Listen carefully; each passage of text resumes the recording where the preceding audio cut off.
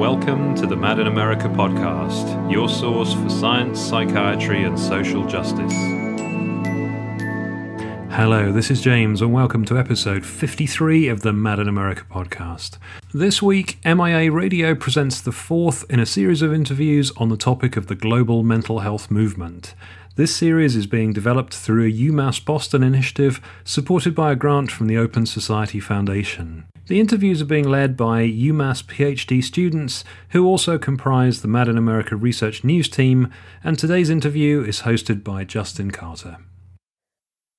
Thanks, James. We continue our series of interviews on the global mental health movement in response to the recent UK summit and the Lancet report. Over the past 3 weeks, we have published interviews with many of the leading voices in this debate. Immediately following the release of the report and the beginning of the summit on World Mental Health Day, psychiatric epidemiologist Dr. Melissa Raven was on the MIA podcast. She questioned the evidence base of the movement, pointing to statistical issues in the prevalence rates of mental disorders internationally, and called for a focus on addressing barriers to health rather than on individualized treatment. Mental health service user activist Jilmil Breckenridge of the Bohr Foundation in India and Dr. Bhargavi Davar of Transforming Communities for Inclusion, TCI Asia Pacific, were also on the podcast. Each discussed the lack of involvement of service user and disability rights groups in the UK summit and the Lancet report, and laid out alternative frameworks for addressing distress in ways that are sensitive to culture and social context. Next, Dr. China Mills, a critical psychologist and author of Decolonizing Global Mental Health, spoke to my colleague Zenobia Morrill about her experience attending the UK summit and the lack of attention that has been given to the ways in which austerity policies in Britain have contributed to the increased demand for mental health interventions. Today, I am very pleased to announce that we are joined by Dr. Derek Summerfield. Dr. Derek Summerfield is an honorary senior lecturer at the Institute of Psychiatry in London and former research associate at the Refugee Studies Centre at the University of Oxford and former consultant at Oxfam. He was born in South Africa and trained in medicine and psychiatry at St. Mary's Hospital Medical School in London. Dr. Summerfield has published hundreds of articles in medicine and social science and has contributed widely to the understanding of the impact of war-related trauma and torture on people around the world. He has also been an outspoken critic of the global mental health movement for several years, criticizing the medicalization of trauma through PTSD, the exaggerated prevalence rates in the epidemiological data, and the lack of awareness of the different cultural experiences and understandings of distress. Welcome to the Mad in America podcast, Dr. Summerfield. Thanks, Justin. Good to be here, man. Great to have you. How did you first become critical of attempts at cross-cultural psychiatry? Did this skepticism emerge early in your training as a psychiatrist? Not absolutely immediately, but I would say the background skepticism in some ways arose from the fact I grew up in Africa, but of course I grew up as a white man in what was still colonial Rhodesia. And one could see early on that Africa was a white construction and how Africans saw their own continent. And colonization really didn't get into what we called formal knowledge. So it was clear from the beginning that it was like colonized peoples were encouraged to see themselves in relation to the reflection of themselves they saw in the eyes of, if you like, the white colonizers. There's obviously a whole literature on this, which has some bearing on some of our critiques really about global mental health. The writings of Frantz Fanon, Aimé Césaire, and those sort of people, black skins, white masks. So whose knowledge counts, I suppose, because of my background as a white colonial subject, did start to sort of seep in to my psychiatric training, albeit our training, was a London medical school training, St. George's Hospital.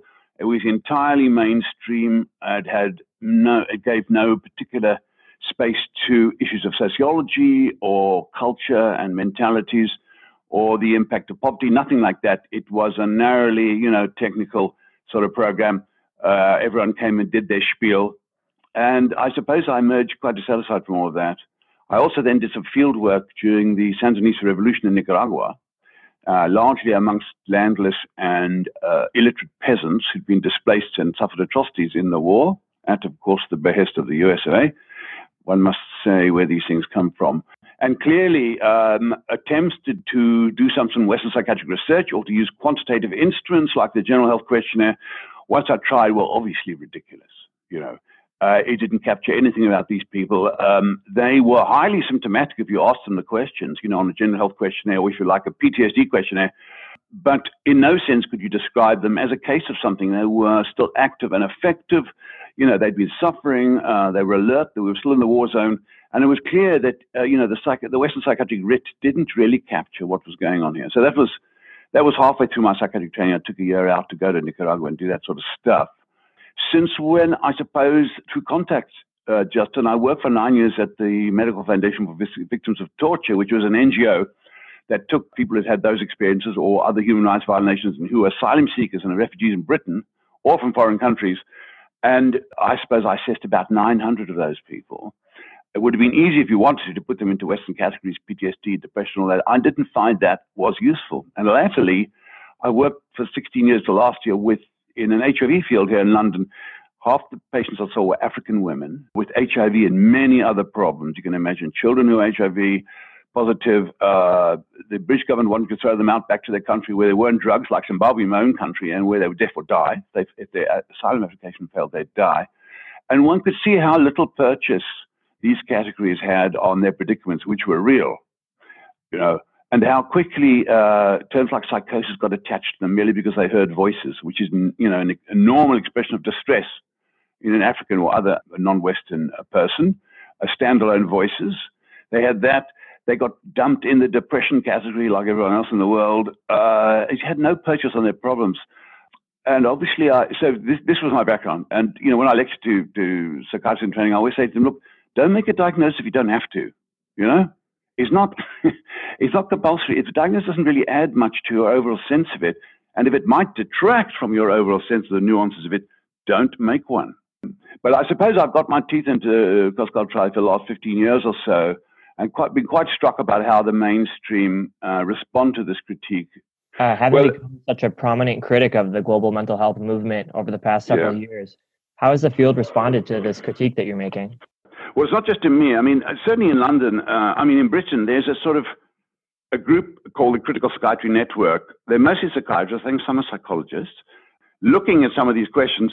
What's very striking, actually, is that whilst we get stuff published, though it's harder to command the big space and the big journals that the mainstream people do, global mental health people and all that sort of thing. But what is interesting is that no one attempts to rebut our stuff. They just ignore it. And when you look at the sort of mainstream, pieces on, whether it's on depression or on anything, in third world things, you look at the mainstream and the global mental health people in particular, if you look at their papers, and they never cite papers from the critical side, even to rebut them. They don't attempt to rebut it. They don't want to engage with it think to me. And I have my reasons that might emerge a little later as to why that might be. But I think they feel they've got a system working for them. And so I would say, broadly speaking, to answer your question, the mainstream, the biomedical, psychiatry mainstream largely ignores this stuff. It is not engaged with it. It is not attempted to engage with it. I like to think we've engaged with them by the nature of it, but I don't think they have been very interested to do that. It reminds me of an interview I read with Noam Chomsky, where he talked about the difficulty in trying to say something very countercultural in a short period of time, and being brought onto the news to talk about terrorism in the world and to say something like, well, the U.S. is a purveyor of terrorism as well. And then you have to cut the commercial break and not having a chance to explain that or to welcome people in to engage with your views. I'm wondering if there's sort of a similar feeling in the work that you're doing. Not necessarily. I mean, we said stuff that is critical and skeptical and ask fundamental questions, and we'll come on to them perhaps in a few minutes, do claim a space in the journals, not as much space, but I'm just struck by the fact that the mainstream people don't attempt to come back and write stuff in the journal or to rebut. They largely ignore it. To me, the one fundamental reason why is that they haven't really got an answer to at least what for me is the core epistemological issue in the whole critique, which is the issue of validity in psychiatric research. It seems to me that 95% of the literature in Western journals in English about non-Western subjects can be thrown out of the window because it fails this fundamental test.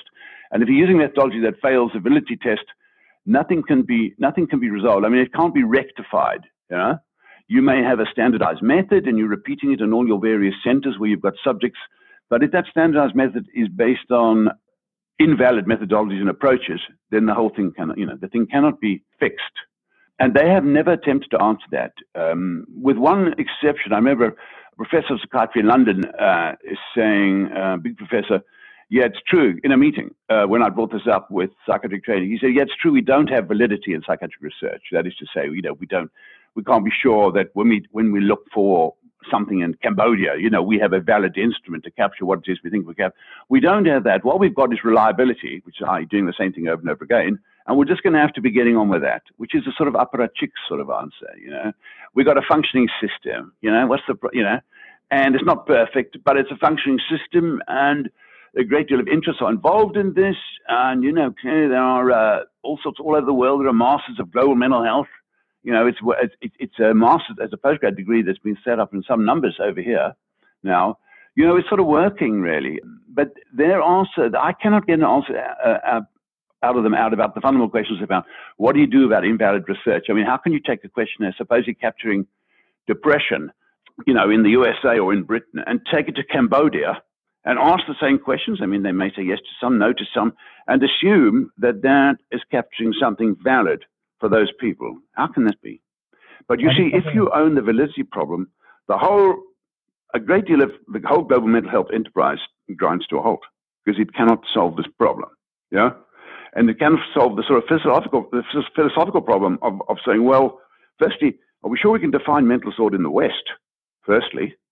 And then we'll see whether this carries over with or without a passport to the non-Western worlds, very, very, with very different backgrounds, traditions, ideas about why we're on Earth, mentalities, modes of expression of help seeking, all that sort of thing.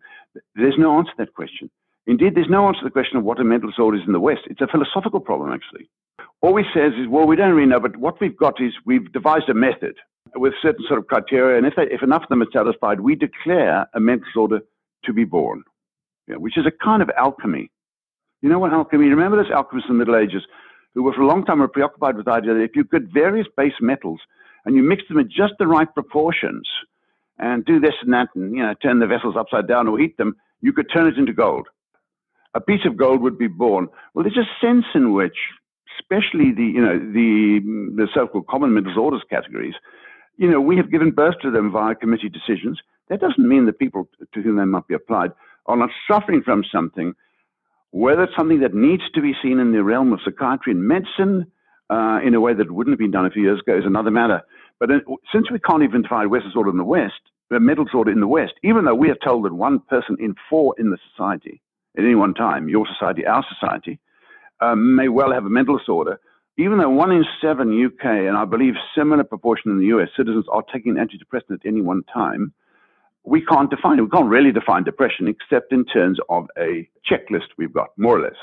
So, I mean, we're left with this, this fundamental philosophical and epistemological problem about what is a mental disorder, even in the West, from which our attempts at defining it have come. And then you go abroad with it. But the global mental health people don't seem to be too worried about this. And they essentially are, it seems to me, wishing to expand and to scale up the products of the Western mental health industry, which means its diagnoses, its therapeutic practices, its medications, without it being asked for. And they are berating, ministers of very poor countries that, why don't you spend more on mental health when they're spending maybe $3 or $4 per year per average citizen in a country like Zimbabwe? It's been very disappointing that we don't really have a way of coming to grips with the mainstream other than through these articles, because they don't really want to know. A past president of the Royal College of Psychiatry here in London, when I pressed him on this, and I said, there were very high IQ people who were involved in critical psychiatry, had published a lot, some of them were professors, this, that, and the other. Why are they not part of the rich tapestry, of psychiatric finery? He said, because you're too negative. You're not cheerleading for the profession of something. You're not asking for more money. But moreover, I suppose it's hard for them to digest it. I mean, I personally think that the Western mental health industry is out of control. I say that soberly, out of control. That is to say, it has carved out a cultural space alongside longer-term secular developments within Western culture. It has carved out a cultural space.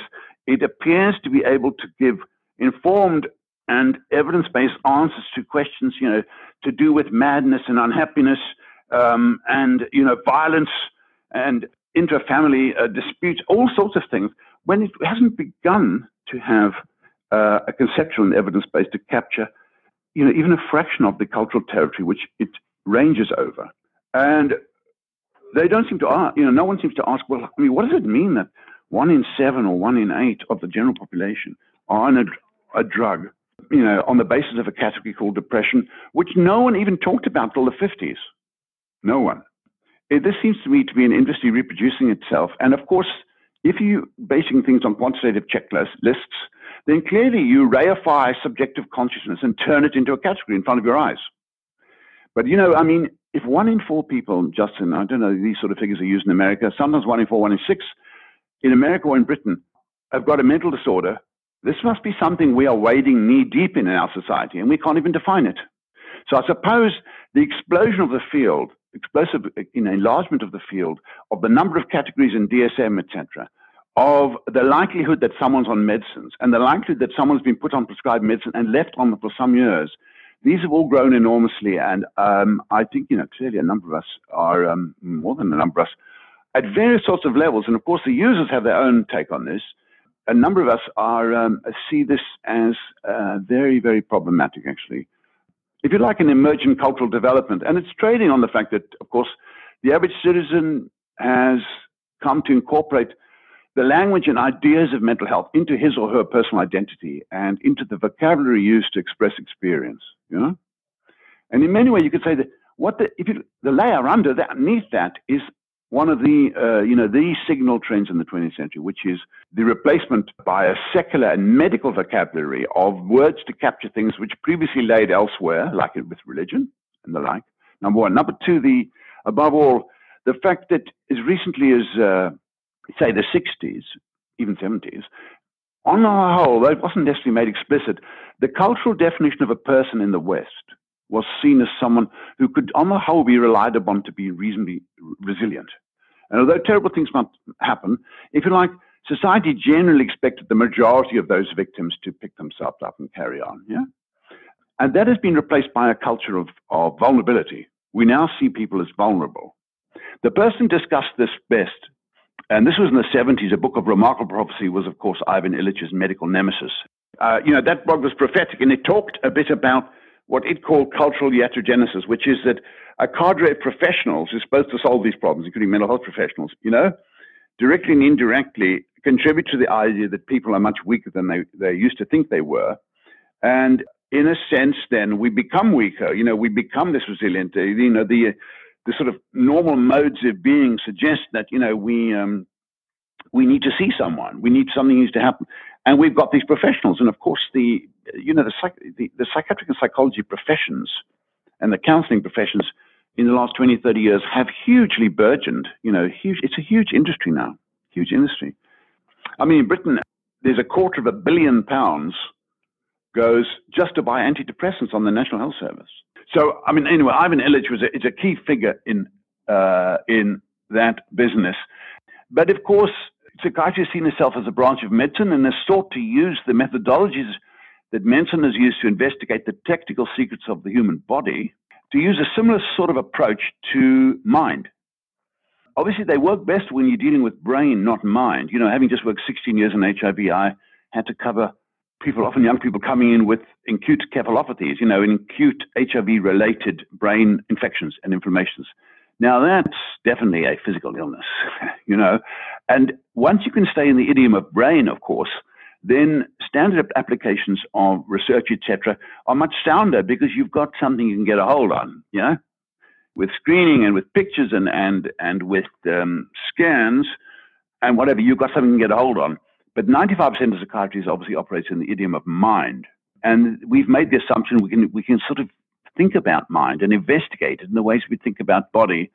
And that's, has shown to be very, very limited, it seems to me. Yeah. So it's also followed that we could take a diagnostic contract around the world. I remember you mentioned Noam Chomsky. Chomsky once described Western scholarship in relation to the wider world as being affected by naivety and self-righteousness. And boy, that is true in the idea of international mental health, really. No one has proved that taking Western categories and approaches to treatment right around the world seems immediately to do good. No one has shown that particularly. They're just taken there. And when you look at DSM or something, you can see there that Western psychiatric thought is seen to be universalist, can go anywhere, whereas non-Western thought often garnered in the side of the journal as cross-cultural syndromes, yeah, are acknowledged to have some validity, but only locally. So our thinking is universal and international, and local thinking is local. Well, that is the precise dynamic that, of course, Frantz Fanon and Césaire and all that lot we're talking about, which I saw growing up in what was then white Rhodesia, now Zimbabwe, is that there were different kinds of knowledge, and the Western man, the white man's knowledge was considered definitive. And you see this totally in psychiatry. So above all, you know, many of these government health are talking about some of the poorest countries in the world. Some of this has gone to Zimbabwe, which begs question about mentalities. And then, to me, the big poles are culture and traditional ways of understanding things and seeing things and what is mentality and all this.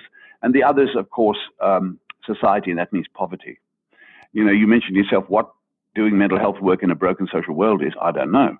Why would they want to be thinking about the space between their ears when they can't feed the kids tomorrow? You know? And how do you separate understandable despair and unhappiness from a category called depression? In your work, you've raised issues with the application of Western screening instruments and diagnostic constructs in different cultures around the world. Our previous guests on this podcast have suggested that Western psychiatrists get their own house in order before exporting these concepts and instruments. What are some of the issues with our diagnostic constructs and the screening instruments we've developed based on them? And what issues do they pose in the West? Taking all of these issues into consideration, what additional problems are added when adapting these concepts and tools in different cultures? I mean, I'm also critiquing, underneath all of this is really, also a skeptical critique of what Western psychology and psychiatry are doing in their own societies. Yeah. And clearly using quantitative instruments to capture, like general health question, or to try and capture the possible prevalence of mental disorder in Western societies is just as bad. I mean, you can't reduce I just don't think it's that quantitative work, broadly speaking, in the realm of mind, is a philosophical problem, really. And the funny thing was, one of the most widely used screening instruments in the world is called the General Health Questionnaire. And it was drawn up by a famous British psychiatrist called Sir David Goldberg. Well, by chance, one day I was at a dinner. And by absolute chance, he was sitting next to me. So I said to him, Sir David, I tried to use your General Health Questionnaire in Nicaragua on war wounded and that sort of thing. It's used around the world as often cited as a means of gathering hard data on population prevalences. Is that what you intended? I mean, what did you write it for? And he said to me, I wrote it to capture distress. That's all, generic distress. I said, do you realize how it's being used then? I couldn't seem to get him alarmed. But clearly, to me, these sort of questions are fundamental. But when you ask in your one question, what additional problems are added when adapting these concepts and tools in different cultures, I think this is the issue. I personally think they should not be adapted. I don't think they should be taken there. I think that if you used anthropological methods, let's try and get at what might be considered some local version of mental disorders in Zimbabwe or in Nicaragua or something. To do that, you'd have to go there and use really anthropological methods rather than individuated psychiatric research methods. Anthropological methods to get at what sort of categories of disorder emerge in that society and how people saw them when they, where they send someone to the witch doctor, when they send someone to the hospital. They have their own ways of deciding these things. The idea that you could take Western tools and with quote unquote adaptation and good translation and back translation, you can turn them into something, again, is ridiculous. It's like saying, okay, well, there's this category called depression. Let's see how we can alter depression questionnaires to make them more quote unquote culture sensitive, whatever. But the starting point is already the problem. You're starting from this construct you're calling depression. Yeah. Well, that's already too far. That's already too far. So what you see is that we want to go out there and do our stuff, our research stuff, we Westerners, yeah? And we brought the tools with us. We're starting with our stuff and we're seeing whether we can adapt it, rather than starting with where they are to see what moves towards possibly some aspects of Western mental health approaches and where we could be useful. And there are places, clearly some medications are would be something I'd see as essential in rural health clinics in Africa, and that might include an antipsychotic or some sort of sedative, might include antiepileptics, it would not include antidepressants, and it wouldn't include the idea that people should be put on antipsychotics for a long time. So I don't think they are adaptable personally, just by good translation and all that. I think you've got to start there and see what comes towards you. But Western psychiatrists now are not interested in doing that. And they scarcely, on the whole, what's also striking about the global mental health movement is that they make no reference whatsoever to anthropology. You'd think that medical anthropology had never been invented. Because many of these things have been discussed by anthropology. But the mainstream psychiatric literature does not quote anthropologists very seldom. I know that you have done some of this work and looked a lot at medical anthropology, particularly around the issue of what might be understood as depression in the West. So last year, the World Health Organization ran a year-long campaign on depression that suggested that undiagnosed and untreated depression in particular is hindering the economic development of low and middle income countries. In your writing, you've explored different culturally bound understandings of experiences that might be understood as depression, such as the concept of thinking too much in Southern Africa, or the idea of nervy in post-Soviet Latvia. How do these experiences differ from Western depression? What's the danger in misunderstanding them as depression? Well, the WHO, I think, in this respect, has completely lost the plot. When the Lancet Global Mental Health Series, which is the influential medical journal, The Lancet, published, when they started this in 2007, they quoted the WHO as saying that in any 1 year, 1 person in 3 on Earth will develop a mental disorder, quote, though largely hidden. I would say largely hidden from the people themselves. 1 in 3. I remember a friend of mine commenting, Professor David Ingby, saying to me, anyone who believes that 1 person in 3 on Earth is going to develop mental disorder in any 1 year must be living on some other planet. Can't be here. So for a long time now, WHO is happy to use one single word, depression, undefined and unnuanced, and to talk about it as something as a global epidemic. Indeed, for a long time, they've been saying, really for about 18 years or so, from around 2000, that depression, which they don't qualify or define, is the number 2 and perhaps due to be the number 1 most burdensome disease of any in the world. In other words, more burdensome than cardiovascular disease, more burdensome than AIDS. 1.4 million people die every year of AIDS, and there are, at this moment, 37 million people carrying it as a chronic health condition. TB is much the same. About 1.3 million people die of TB. Even malaria, 2/3 of a million people die of TB per year. But depression is more burdensome than all of those. And this word will do. And this is the World Health Organization. I think it's embarrassing. The shallowness is staggering. It's very interesting, actually, that in Zimbabwe, I teach medical students. They're fourth-year medical students, local people, fourth-year medical students. And they've been reading the white man's textbooks. So I come and we do clinical series, and I say to them, how many of you believe that there's such a thing, such a condition, medical condition as depression in Zimbabwe? And there's always been. And about 2/3 of them put up their hand, say yes. Because they are honoring the impulse to show that they are worthy of admission to a rational universe, as Frantz Fanon once put it, And they read it in the books, they've come to believe it, even though they've never heard about such a thing or ever thought to myself, that person's got to, their own background has very different other ways of understanding them. African attributional systems are very different. They tend to be external and coming in on you rather than arising inside. So I said to them, so 2/3 you think there's been such a thing as depression? Yeah, I said. So then I talked to them about a local syndrome there, which you mentioned yourself, kifungisisu, which means thinking too much, which some people, like Vikram Patel of the the global mental health people, have taken to be, let's just call that depression. So I said to them, right, now can you tell me the difference between kifungisisu, which you've known, you've grown up with, it's a Zimbabwean indigenous category, not seen as a medical one. What's the difference between kifungisisu and depression, operationally? Tell me the difference. Well, they can't. They were just saying, it's the white man's knowledge. Kifungisisu, well, that's not in the books. Depression's in the books. The books are written in English. They're written overseas. They come out here. We're being examined on this stuff. This is what a modern doctor talks about. He doesn't talk about kifungisisu. So I don't know what depression or its equivalence might mean in poverty-stricken, hunger-haunted parts of the world that I know in Africa and in Central America and places like that. I don't know. I know there must be a great deal of despair, and yet people have to fight on. A great deal of situational unhappiness. How is that to be separated? What's the advantage of saying they have depression and saying you've got to buy these medicines? What is the advantage of that?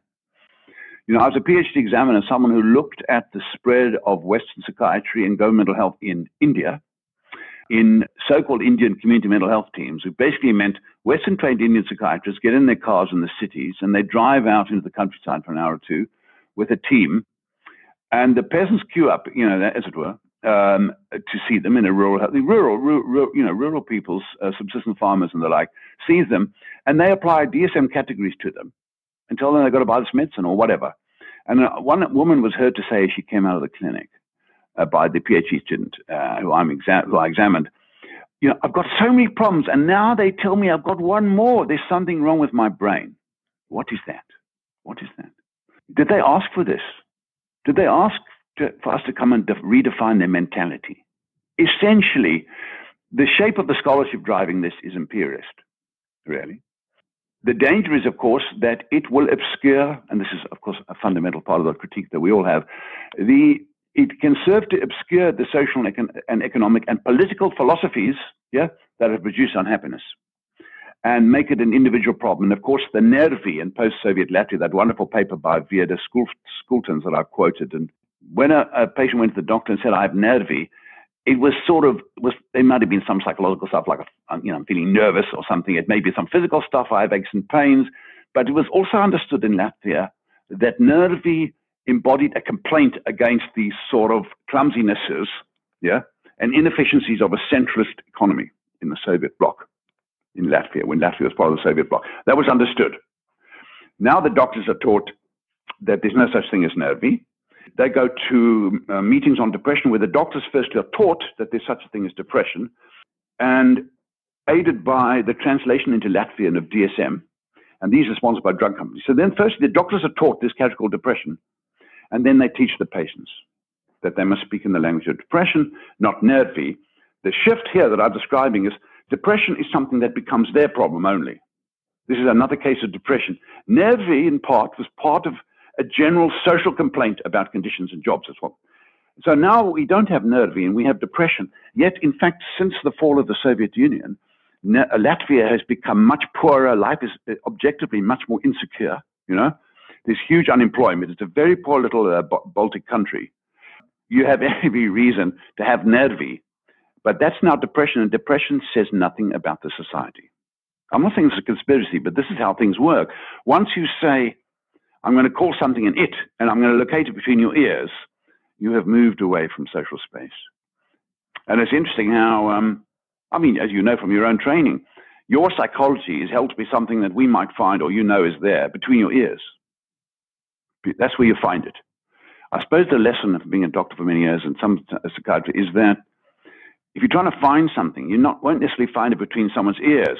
It's in the field of play through which they move, with its positives and negatives, its anxieties, its threats. And that our psychology is kind of how we move in all of that. That's our psychology. It's outside our heads. And certainly, I think some of the clearest cut so-called mental health work I've done is when I simply help people with their social problems. Those torture victims who were over here, what they wanted was housing and schools for the kids and that sort of thing. And they didn't want trauma work. They didn't need trauma work. It could have been easier to call them all PTSD. So why do we use these diagnoses for these people? Obviously, this is not to play down the fact that people do break down. People go mad. Again, whether those categories are suitable. In Zimbabwe, I'm distressed by how quickly these same Western-taught doctors and nurses call a patient schizophrenic with all that baggage on the first presentation, and again misinterpret things like voices, which may just be an idiom of distress, as indicating they've got schizophrenia. And if they've got the medication in Zimbabwe and they run out of medication, they'll be left on antipsychotics. So it's understood that if you've got that, you need to stay on antipsychotics, this class of drugs called antipsychotics, for a very long time. Absurd. The famous WHO studies in the 70s where they looked at what they call schizophrenia in about 10 or 12 countries, including several African countries like Nigeria. And they were embarrassed to find that on the whole, people with quote-unquote schizophrenia seem to get better, quicker, and have less handicap than they did in the West. And they said, well, that can't be right. I mean, we're so knowledgeable, we're white. How can they in Nigeria, when they only got one psychiatrist in the whole country or none, how can they be doing better, you see? How do you turn that round? Well, of course, the truth is that they were assuming everything could be captured by the rubric schizophrenia. There may be short-term reactive psychosis, which you can get the third world, you get better without any long-term handicap. There may have been just syndromes of distress which were mislabeled as psychosis, and therefore the word was schizophrenia. So they were assuming that their labels, he's like depression, will do right round the world. And this is gross. It's gross. It's intellectually shallow. It's unbelievably self-serving, and it's pro-business. So another issue you've raised with the global mental health movement is the failure of these programs to allow for indigenous knowledge systems to count in the same way that randomized control trials count in the West. How do these alternative ways of knowing come to be excluded, and what might they have to offer? Indigenous knowledge systems do not count in this. They don't count. They not seem to have anything to say. They're sort of an exotic side thing. The global mental health people in their most publications make no mention of indigenous systems, healers and that, except presumably to cast them as being getting in the way of proper treatment. Wise old women, bone setters, traditional healers, sangomas in Zimbabwe and South Africa, these are, who are women traditional healers. All this stuff is there. Some people go to it, some don't. And if you were to ask an indigenous healer, tell me, how do you know your stuff works? How does it work? He would say something like, well, I've got some satisfied customers and people continue to come to me. Other people don't. You know, they have a choice. Some people come, some don't. That would be that's, if you like, an anthropological defense, an anthropologically framed defense. That would be the single best defense that the Western mental health industry could have, actually. But they're not going to use that defense because they see themselves as a branch of science and of medical science. And so they want to use the research methods of medical science to show the efficacy of their work. And of course, it's very difficult to do. I mean, the number of people on antidepressants continues to rise, but no one says, oh, well, I mean, we've got all these cured cases now. You know, where do you get that from? Or that suicide rates don't change. Or the fact that we've had antipsychotics for 60 years and schizophrenics are no more likely to be, the lead of an orchestra or in politics or, the guy who services your car. People who pick up labels like schizophrenia are no closer to the mainstream where we all are than they used to be. So what kind of success is that? So, I mean, really, using the methods of science shows really very modest results we get. The strongest thing about antipsychotics and antidepressants is, Justin, the name. Because they presuppose that there is a sort of psychosis area or there's a depression area to do with, serotonin and the dopamine and all of this, and that these drugs, the name suggests these drugs know where to go. You take them into your stomach or into your, an injection, and they know where to go in the brain because they are antidepressant. This is a marketing thing. These drugs are basically sedatives, or most psychiatric drugs are sedatives. Antidepressants are slightly sedative variably and slightly space you out a bit in some people, which is good and bad. Antipsychotics are strong sedatives, as we know. The long-term side effects of people who spend many years on antidepressants and many years on antipsychotics is another thing that simply has not been taken seriously and solved in Western psychiatry before they recommend them to the rest of the world, etc. So, I mean, it's one has to take, and this is why, of course, people don't, on the mainstream who've got their commitments and have got their interests, don't really find it hard to hear this stuff because one is questioning business as usual. For us to think about how do we, let's really look at whether, in fact, life expectancy in schizophrenics is in part shortened by taking chlorpromazine-type drugs for 30 years, or the new ones, whatever, that they may have their own, if you wrap cotton wool around a brain for 30 years, you change that person. You don't make them, it doesn't exactly improve their capacity to be with us in the world, with other people. When you've got the stuff wrapped around your brain, it must, for many people, make subtle but pervasive background differences to how they function. And then, of course, the question is whether they have cardiovascular related effects now with the new ones. So, I mean, our evidence base in the West is quite modest, to say the least. What psychiatry I think is quite good at, actually, is if someone's in crisis or maybe about to kill themselves, and clearly some people are, then clearly putting them in a place, which used to be called asylum in the proper old term of the word, may well be, in the short term, a very appropriate thing to do, but it's not necessarily diagnosis-based. The whole profession operates around diagnoses and treatments for diagnoses, really, and people have to fit into those boxes. Well, that's because we want to make it look like science. It's terribly problematic. Indeed, even in the talk therapies, I might just say, as you know, there's only one positive predictive factor for good outcomes. The patient appreciated what had happened and felt something useful had happened. Mm-hmm. Do you know what that is? This is true of all talk therapies, from one-off counseling through to 10 years of 5 days a week psychoanalysis. What is the one positive predictive factor, Justin? Would that be the therapeutic alliance? That's right. Yeah, what they think of the therapist. Absolutely. What the patient thinks of the therapist. In other words, the therapist's ordinary qualities, which I'm not saying some of them can't be worked up and trained a bit, but still, the therapist's sort of ordinary qualities of listening and empathizing and connecting are doing most of the work. And it's not clear whether science fits in. So, I mean, this isn't sort of happy stuff, is it, in terms of this huge industry that we've created and which we've embedded in the culture. Well, we could swallow our own stuff. I see no basis to take it abroad. It's not been asked for. They've got huge other problems. The world's getting getting worse. I mean, global warming is beginning to affect, hotter parts of the world. The middle of Africa, some parts of Zimbabwe are beginning to dry out and not become good for arable land anymore. These things are huge. Things are going on, and we're coming along and asking about mental health. I just think it's absurd. I think it's an embarrassment, actually. That's not to say there aren't people, as I say, out there who have got something you can call a mental health problem. They may have an AIDS dementia, for example. I've seen a lot of that over here. Clearly, all these sorts of things, physical things. But I don't think there's any basis for scaling up, even if there's the money for it, scaling up Western mental health approaches into third world countries, accompanied by the pharmaceutical industry, etc. I don't think it's not been asked for. I think it's. I would actually want to.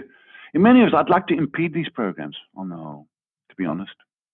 But it's very difficult. Someone who spoke to me frankly about this once was Byron Good. He's one of the world's most famous medical anthropologists. One thing that's curious about this whole business is that people who we've always referred to and used their publications in relation to these critiques, which would include people like Arthur Kleinman, particularly, and Byron Good as well. I read his stuff on Iran and all this years ago, medical anthropology. Somehow these same people and Harvard has turned back to the biological.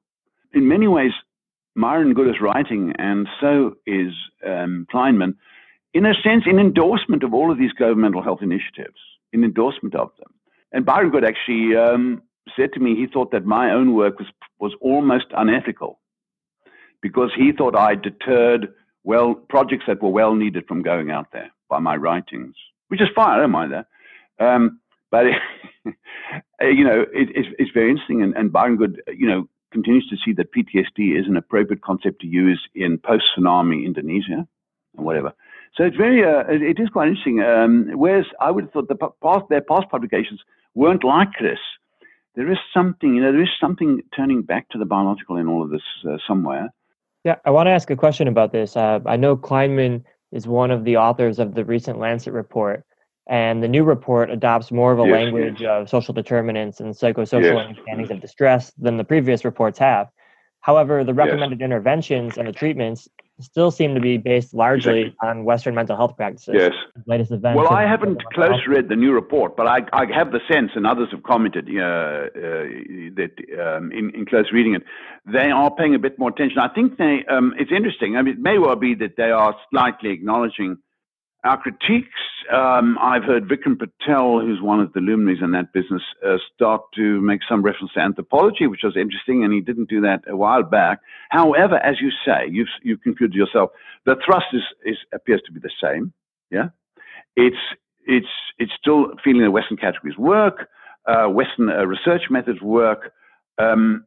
Local cultural things are, if anything, an obstacle. I think they do nod their heads in the direction of social cultural determinants of distress and disease. They may be nodding it a bit more, but they are not proposing, works in those domains, are they? And they're not proposing that clearly we've got to get our economic and social conditions to improve, and the health or mental health or whatever you want to call it of the people would improve. They're still proposing individualized approaches based on individualized diagnosis, as far as I can see. So I think there was a relaunch of some kind for new publicity, but it's the same. And of course, they have the WHO on their side very much. It seems, the WHO with a straight face publishes charts showing the incidence of major mental disorders, including things like panic disorder or, anorexia in various countries of the world. And they'll have a figure. You'll see a figure for Southeast Asia, or maybe even for a country like Cambodia.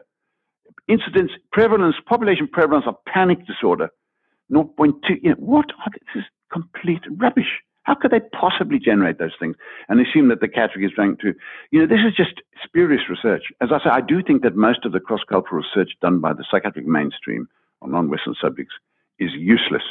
It's worse than useless. You wouldn't want anyone to read it because it would distort research and other priorities, in my view. Once things are not valid, there's very little you can do about it, I'm afraid. I remember seeing in the JAMA a few years ago, a good guy published a review of the research mental health literature. They're trying to get, I think, differences of culture. So these are non-Western research subjects. And he looked at 180 papers that have been published in mainstream psychiatric or medical journals that would qualify as being some sort of really substantial paper. 80% of them used Western checklists. 80 only. And even the others were not much. So what is the worth of that stuff? What's the worth of the checklist is they tell me that one person in 4 in Britain has got a mental disorder. If one person in 4 in Britain and the US has got a mental disorder, we really do have to give up and go back to the lab and say, just a minute, can we just review what we mean by mental disorder? And we'll never agree on that because it's a philosophical thing, in a way, isn't it? Except defined by a set of transactions. I'm going to find a mental disorder if you get 6 out of these 8 questions, then you've got it. Well, that's constructing a mental disorder. It's not finding one. So whilst we are heir to breakdown and distress and to dangerous and self-dangerous behavior, it is true. I'm not sure how these things help to tackle those things around the world. And of course, the danger is, we were talking about how these things take attention away from socio-political and economic predicaments that many people are in. And, they talk about an episode of child mental health in Britain. Now, we've had austerity since the 2008 crash. There's quite a lot of child poverty emerging in Britain. There are food banks in Britain. I mean, you've had them for a long time. These are new things here.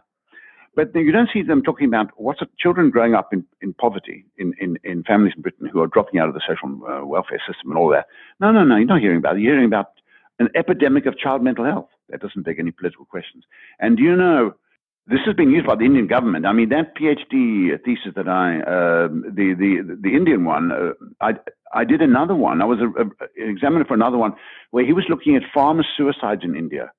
Did you know that over 200,000 small farmers have committed suicide in India in the last 25 years, mostly taking insecticides they'd had to buy from Monsanto to kill themselves. They'd had to buy from Monsanto for the genetically engineered cotton, which they'd been persuaded to start up and dump their indigenous crops. So this was a huge kind of neoliberal enterprise. It's about that. And they found they were ruined, and genetically modified cotton did go up in price. They were locked into buying seeds every year, whereas previously the indigenous seeds were self-replicating. They had to buy, insecticides because they knew, the new bugs, the bugs in the area were harmful to the new seeds, whereas the old seeds had developed immunity. All of this, they were ruined, and 200,000 have killed themselves. The comment made by the Indian government when this was raised was, you can see the incidence of depression in India and how we need more psychiatrists. This is an issue. And I've seen that written in the Lancet, too. The epidemics of depression among small farmers in India show up how much mental health problems there are in third world countries and how we need more psychiatrists. Now, the global mental health agenda is part of that. Yeah, they have no problem with saying that. They believe that. And they may nod towards poverty, but their methods are other and unasked for. And they can't solve the validity problem. So we might as well use our methods. I don't know what they're doing. I do not know what they're doing. The damaging effects of these categories, I mean, especially schizophrenia, I think this is a huge one, really huge one. When I ask these students, what associations you make with a diagnosis of schizophrenia? And they say things like, which we've had over here, you never get better, you'll never be able to work, and you'll have to take medication for a long time. So they're using the schizophrenia to apply to a range of people who are freaking out in Zimbabwe, none of which I would want to call schizophrenia. There might be some recurrent cases over many years. Okay, that's similar to, but they're having psychotic or psychotic-like episodes. And if they come to medical attention, they will tend to pick up a label like schizophrenia. This doesn't do them much good, any more than as I say, it's not exactly transformed the prospects of people who pick up the label in the West over 60 years, taking that medication for years and years and years. I want to bring our focus to the issue of poverty and the political structures that you've mentioned in the past. In your work, you refer to the problem of doing mental health interventions in a broken social world. What does it mean to be in a broken social world? And how does taking this fact into account change our mental health interventions? Well, what I've based this on is obviously my observations in Zimbabwe and in other African countries and other places I've done field work, like in Gaza and, of course, in Nicaragua, number one. Number two, I worked for 10 years with refugees and the like, and then these 15, 16 years with people who were refugees but were often Africans as well, with HIV, carrying HIV or dying of HIV, whatever. A common thread running right through, of course, was social disadvantage, lack of social capital, the kind of social capital you and I can take for granted in our own worlds. Straight poverty, marginalization, insecurity, liability to be ejected out of the country or whatever. But in particular, when I use a phrase like broken, I'm thinking about Africa in the third world. In something like Zimbabwe, I'll tell you, what do you mean by broken social work? I mean, clearly, societies have often been chewed up by civil wars and whatever, and, the normal structures don't function. That's one kind.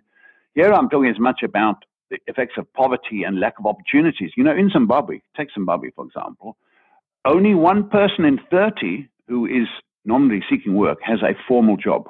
The unemployment rate is about 97%. So only a tiny proportion of people have the security of a regular income, small or great, usually small, and, some sort of job security. The other 29, 27 or so are either being supported by the few that are working in the sort of extended African patronage system, or are hustling on the streets to sell this, that, and the other. Do you know what I mean? Or picking up a bit of menial work on the odd day or whatever, yeah? People are in despair there, half the country's food insecure. That's true of a lot of Africa. That's what I mean by broken social worlds. The minimum of what you and I would think that society should deliver to its citizens is not being delivered, if indeed it ever was. All one means is that the whole of psychiatry developed with the assumption of a stable backdrop that, if you like, that the mentality and what was in the mind of your patient could be taken for what it was because the background was a given, if like, something like some sort of social stability or at least constancy or whatever. But I mean, it would be the same thing. I mean, if you've got a homeless tramp who's, sleeping under a bridge in Boston or something and talking a lot of rubbish, it could be just rubbish. Maybe he's drunk, maybe he's had too many drugs, maybe he's got a mental illness. Even there, you have some trouble you're going to have more trouble than usual in disentangling what might be called psychiatric from the broader predicament that this guy is in and has been in. That's one of the reasons why, doctors have always been said to be at their best in communicating with patients like themselves, in other words, patients in the same social group, you could say, And, social class 1 doctors interviewing sort of illiterate coal miners, say, like in the old days, were likely to misinterpret and misunderstand things because they didn't understand their world. So, but basically, the broken social world is just the other basic stem of of our critique. One is, again, fundamental questions of epistemology and culture. What is a mental disorder? Who claims it? Why should there be some universality on these matters when we've only classified them ourselves in the last 30, 40 years, or since DSM-1 in 1952, etc. And the other pole is broken social worlds, poverty, disruption, displacement. What is that?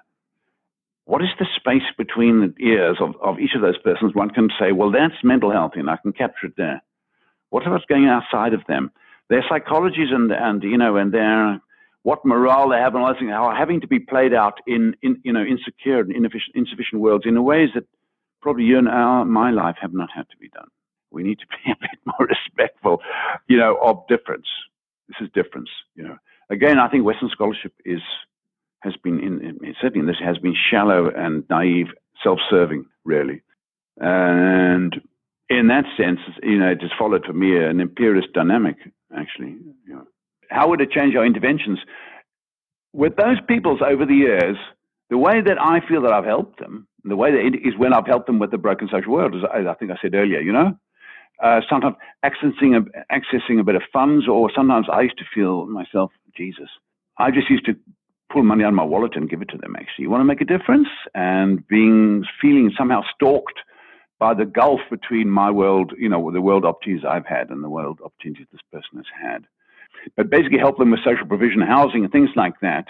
That's, if you want to call it mental health work, you can call it that. In other words, I think it's much harder to live an incoherent life. And perhaps that's the other thing about our psychologies being outside of ourselves, is that our psychologies lie in the extent to which we can live a coherent or incoherent life, which means we have opportunities and day-to-day possibilities, whatever. And of course, refugees and others whose worlds have been turned upside down are struggling with incoherence, if you like. And the business of recovering some sort of coherence and getting back some of the rhythms of everyday life, now that's treatment. That is treatment. But it doesn't come through the clinic. I think that what's fundamental for me about the whole Western mental health industry is that it is too big. It claims too much. It exaggerates what it does. It won't look at the side effects, not honestly, of what it has done, and no doubt, and particularly long-term prescribing. And it assumes it can go anywhere with its own knowledge, and that is fine. This is this is sort of triply unhelpful, I have to say. Thank you. I want to thank you for making the time to be on our podcast, and also thank you for your tireless advocacy and tireless work on these issues. It's been a real pleasure having you on the Mad in America podcast. That's wonderful. Thanks. Well, I just want to thank Justin and Dr. Summerfield for that powerful and comprehensive interview, and to say that if you'd like to read more about Dr. Summerfield's work, you can find links on the post that accompanies this interview on madinamerica.com. So, thanks for listening, and until next time, take care. Thank you for listening to the Mad in America podcast. Visit madinamerica.com for more news, views, and updates.